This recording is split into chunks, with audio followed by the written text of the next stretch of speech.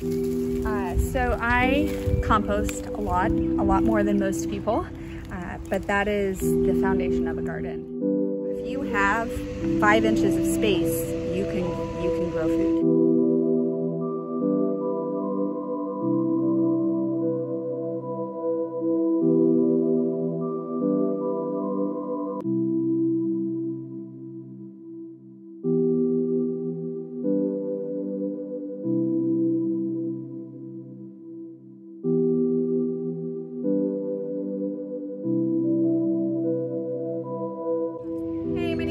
Pickett with the Urban Harvest, and I am here today to show you a little bit of my urban homestead, what I've been able to create here on a very, very small city lot.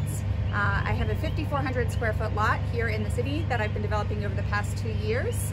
We started out with 6 plant species on the property, and we are now nearing 100 perennial plant species, edible vegetables, fruits, native wildflowers, and just a lot of bounty. So let's go take a look. These are all kale and collard greens. These are technically annuals, but they will last usually around a year, sometimes longer, depending on how they handle the pests and whatnot. But I've been harvesting off of this now for about 6 months, and it will continue well into the summer months as well. I've got cucamelons hanging in there. I always succession plant my radishes. I have a variety of radishes growing right now, daikons, breakfast radish, as well as rat tail radish. We've got cabbages, lots of leafy greens. I've been able to harvest all of the leafy greens that my family consumes on site. We have not purchased leafy greens in over 2 years now. Leafy greens are a really great crop because you can fit so much of it in such a small space. So if you are looking to meet your self-sufficiency needs, or if you're looking for a place to start, leafy greens can be a really good one for that. Just because you can grow so much in a small space, and they lose nutrition so fast. So it gives you a lot of bang for your buck. I also have nightshades growing, eggplants, tomatoes. We have broccoli. It's a Homestead Thai. It's from Working Food. It is a leafy green flowering broccoli. You can eat all parts of it. Edible, super heat tolerant, great for spring planting. We've also got, let's see here, nasturtiums, and I use those for leafy greens, but also for the edible flowers. We've got herbs like basil and fennel. I also grow epazote. We grow our own black beans, and epazote can help with the digestion process. Makes it a little bit easier to digest those beans, so we grow that as well. And that's a lot of the annual vegetables I have going right now. I do have some squash that volunteered themselves. I tend to grow Seminole, Tatumi, and Tahitian melon. They're all great varieties of squash to plant in our spring season. They'll produce over the summer months. And they're a lot more resistant or resilient to powdery mildew and the squash vine borer. Good varieties for here in Florida. When I first started developing the site, I knew that I wanted to make my own compost. So we purchased the home in summer. We were doing a full renovation, weren't even living here, and I started my compost piles. I started 9 yards worth of compost and turned it every 2 weeks. In 2.5 months, I had 3.5 yards of finished compost, which I was able to put in for my initial annual vegetable garden beds. The day we moved into the house, we were able to harvest our first produce. All of these beds are filled with my compost, along with a few soil amendments. Worm castings are my favorites, azomite, and a few other items, coconut coir. I do have videos on that if you want to check out the channel that go more in depth on those processes. But all of these beds are dedicated to annual vegetables. It gives you really fast, quick production, and you can get growing pretty easily. There are lots of crops that you can grow year-round here. This is our spring coming into spring season, so we have to be very mindful of heat-tolerant vegetables at this time of year. It sounds great to be planting lots of broccoli and cauliflower right now, but within a month's time, we are all going to be sweltering. I know it's hard to admit, but that's how it works here. So we have to have that in our heads as we're planting our spring garden. I always choose heat-tolerant vegetables because not only is it hot during that time of year, it is also very, very dry. our drought here in Florida doesn't usually end until March, April, depending on where you are in the state. So picking the right varieties goes a really, really long way. After the annual vegetable garden was installed, my very next step was to plant some perennial vegetables here on my property. Annual vegetable gardens, it's what I teach, it's what I do. I show people the basics of vegetable gardening here in Florida, but I also think it's critically important for resiliency and just a little bit of self-sufficiency to also incorporate perennial vegetables into the landscape. Those are the ones that you can count on no matter what.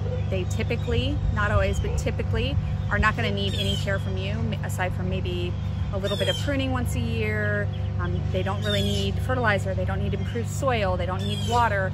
These things are plants you can count on no matter what. I do have a video that I call my survival garden trifecta, and that is moringa, chaya, and cassava. These plants are nutritious, they have a lot of calories, and they are incredibly easy to grow here in Florida from seed or from cuttings. So those are definitely, in my opinion, something that anybody who is interested in growing their own food should incorporate into their gardens here in Florida. So this is a jujube, and it is a fruit tree. I have, on this property, I really wanted to show the potential that you can do in a very short period of time. So this was planted 2 years ago. It has already grown from a sapling to this size, and it is loaded with fruit in just 2 years. This will produce up to several hundred pounds of fruit once fully grown, which is a little bit bigger than it is now. So probably next year I'll be close to that mark. I anticipate probably 20 to 50 pounds off the tree this year. So I really focus on fast producing and resilient food here on the property. I also incorporated things for fast production like bananas, mulberries, Jamaican cherry, Barbados cherry. All of these fruit trees will produce for you within 1 to 2 years, as long as they are in the right place with the right needs. If you're meeting their needs, they will produce for you. So I also like to walk the talk. So when I teach my clients and my students about gardening, I grow and raise beds. I have the space and the time, and that's what I choose. But I also teach people who work in really small spaces, apartments, somebody who's moving and doesn't, they rent and they don't want to put the beds in, or whatever the case is. So if I'm going to teach you, I want to be able to show you. So I work with green stock, and I grow, I use this a lot for leafy greens, right? Because you succession planted, so it's quick turnover crops that I'm able to harvest. So I have lots of Asian greens that I'll harvest, bok choy, tatsoi, chi jimansai, that kind of thing. Also lettuces. I have a little bit of kohlrabi that's starting to come in. I have peas, I have strawberries, I've grown the tomatoes and the cucumbers out of them. They have a lot of potential, and it's a soil-based system. So it's something that you can always kind of control and to fill if you need. When you're growing in other systems, when you have constant inputs, I think it can potentially limit you long-term or from a self-sufficiency perspective. So I really like these systems because they are soil-based and pretty much no maintenance. So I compost a lot more than most people, but that is the foundation of a garden, and I think it is critically important to do. So I collect food scraps from around town. I go to coffee shops, produce stands, breweries, and collect their waste products, and I compost it here on site. Typically several hundred pounds of waste every week. And I turn the piles, and within a few months I get finished compost. This pile is pretty much ready. Might need a little bit longer. I'll use it for replenishing my beds as I plant for spring. But I do a 3-pile system so that as I fill up one pile, I'm turning it, I move to the next pile, continue adding, and then continue into a new pile. By the time I get back to the first pile, that compost is finished. I'm able to put that in my garden and then use that space to continue the composting process. I try, even though I'm on a larger scale, to do things as efficiently as possible. So we don't turn more than necessary. At most, we only turn our piles every 2 weeks, but oftentimes it might be a month and a half, 2 months before I turn the pile. I think it's really important to make gardening fun, motivating. If it's a chore or if it is a huge time commitment and you're already overtaxed, then you're not going to do it. Systems are going to start falling apart and it's going to be a frustration rather than a joy. And if that means you only grow a single pot of herbs, then that's what you should be doing, because gardening is more than just growing food. It's also about connecting to nature, slowing down, and taking time for yourself. So being realistic with your time and your money and your space is really, really important when you're figuring out what to do on your property. So the hens will lay without a rooster. Okay. He was a male that I got as a chick and was docile enough, and I just decided to keep him. Yeah. And he's actually really friendly. Some of them get aggressive, especially the older they get. He only lets me do it, but he'll let me pet him and everything.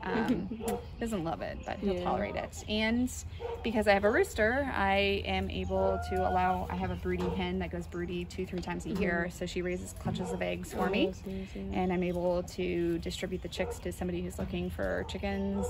So yeah, it's in my opinion should be legal, because that is being able to raise your own food, right? Like that is you being able to take care of yourself. Like why that should be illegal is beyond me. But so yeah, I've got my hens.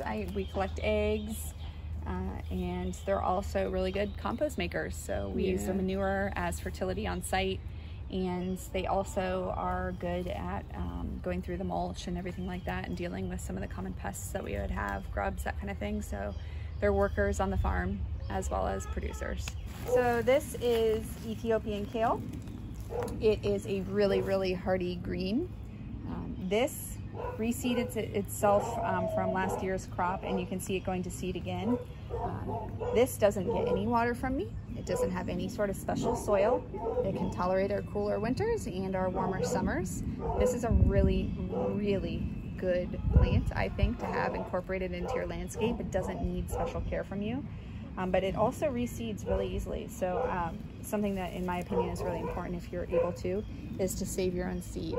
When you can save your own seed, you are not only guaranteeing that you have that seed if you need it, but you're also selecting, without knowing it, for the best crops for your area. So this is heirloom gardening in action.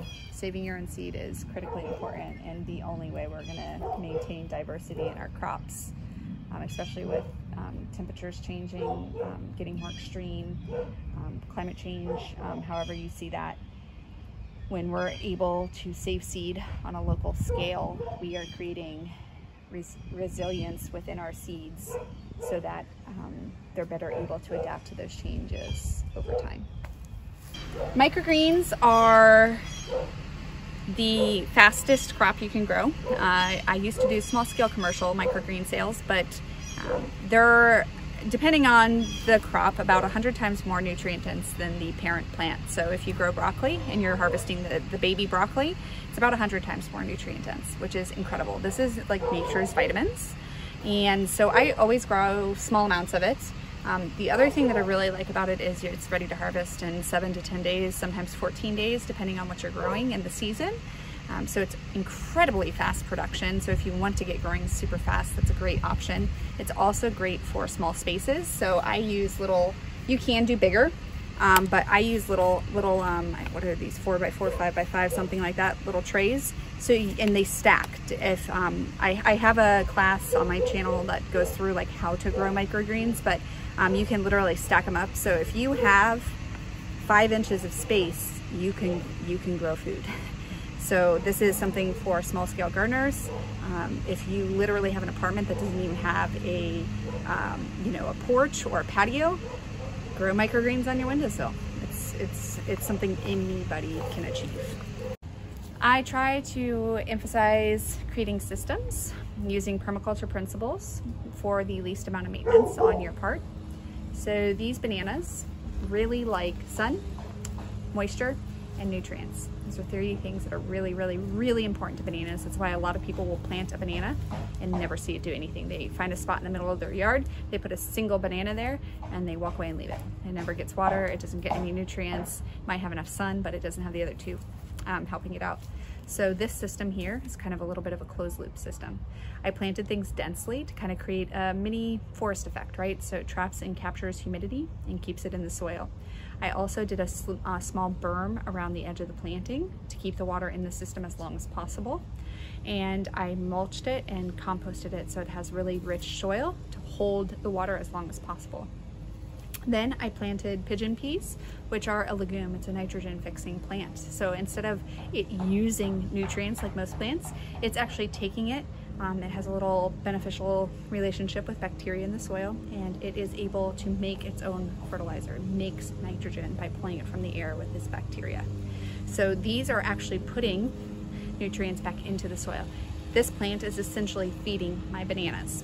And so that takes one less thing off my plate, right?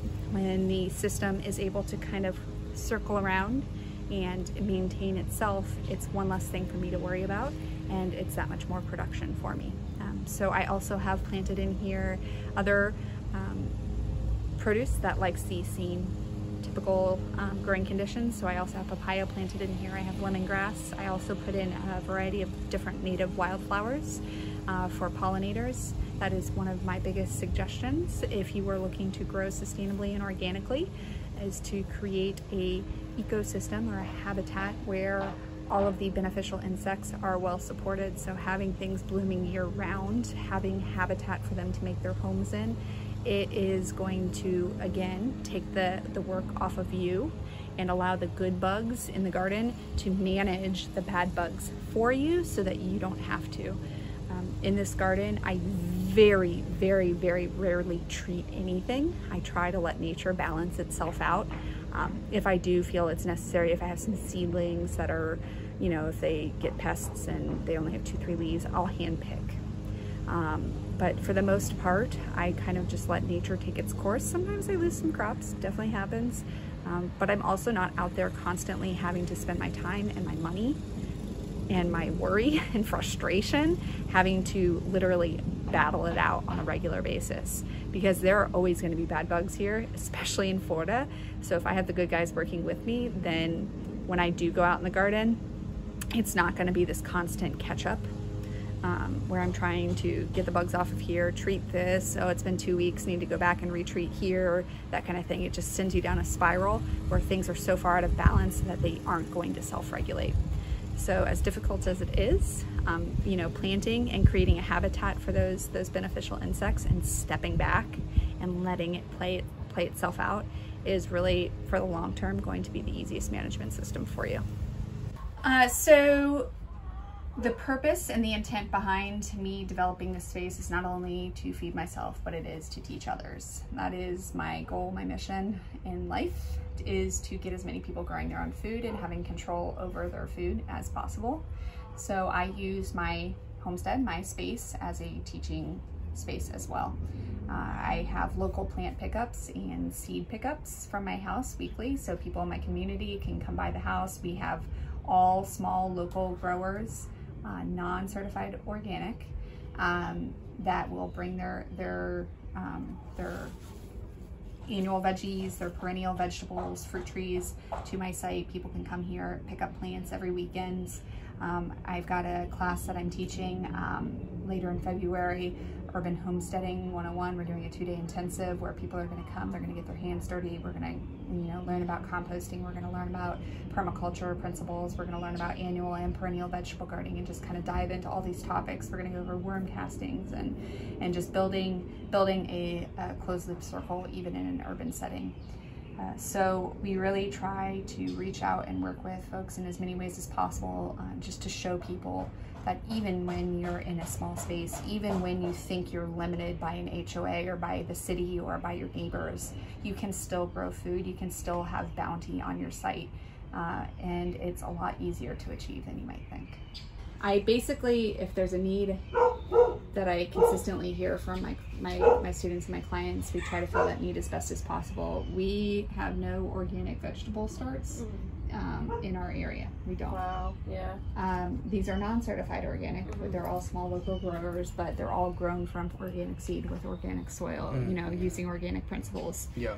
So this gives people an annual vegetable outlet that is fitting. We also all are growers ourselves, and so all of the varieties are actually heirloom varieties that are well suited to our climate, right? Because like that's a huge issue. You go to Home Depot and they stock the same plants for a quarter of the US. Yes, right, so exactly. What grows well here is not going to be growing well in the mountains of North Carolina or vice versa, right? So all of the vegetables that we sell, all of the live plants are always in season. If we don't sell something in time, we pull it, so that if you're a beginner gardener, you're not going to walk into planting tomatoes in summer, which I think is just like a tragedy, because people are interested and they try and then they fail and they give up.